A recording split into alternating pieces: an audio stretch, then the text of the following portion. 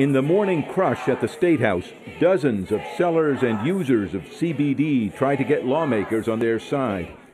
CBD is a largely unregulated medication that's been winning rave reviews for treating everything from seizures to pain to anxiety and depression. It's often made in Maine and being used by more and more Mainers. Business has been incredibly good. Since 2016 when we opened, we've reached out beyond Maine. We're now in 30 states. We have a client base of approximately 70 stores that we wholesale to. Save our CBD! But Jan McAllister came to protest, saying her business and others are threatened by a new state rule preventing them from selling any edible form of CBD, the most popular way to use it.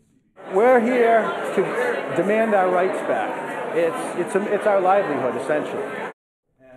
Dawson Julia says the state rule was prompted by a statement from the federal FDA that CBD has not been approved as a food additive. So the state told businesses to stop selling it without warning. At the end of the day, we got to fix it, and it's code red because we got a lot of people that are on the verge of losing their jobs. As well as patients who depend on CBD. State Representative Craig Hickman is now trying to pass an emergency law to fix the problem. We don't want to be putting our hemp farmers in jeopardy.